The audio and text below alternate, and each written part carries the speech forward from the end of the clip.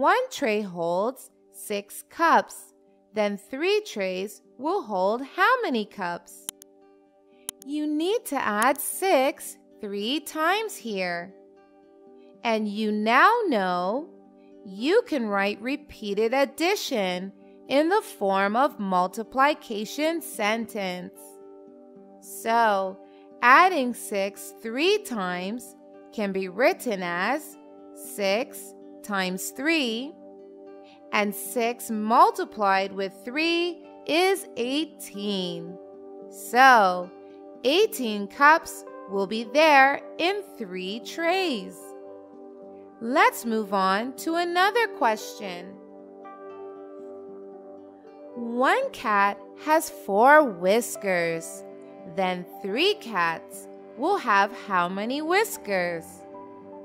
We need to add the number of whiskers here, so it's a problem of repeated addition. 4 plus 4 plus 4.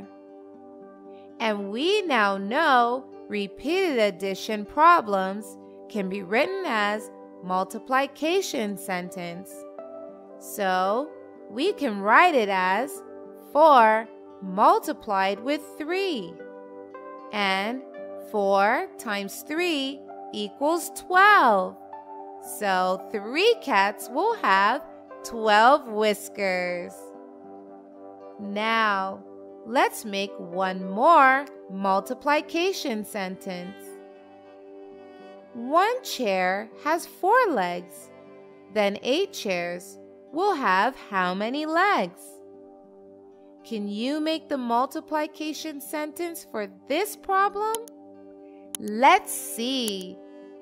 We need to add the number of legs here. So it's a problem of repeated addition. Adding 4 8 times, so we can write it as 4 times 8. So our multiplication sentence will be 4 times 8 equals 32.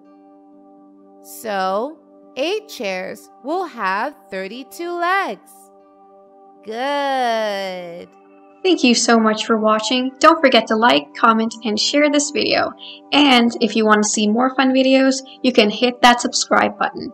You can also follow us on Facebook and Instagram for more content. Bye-bye!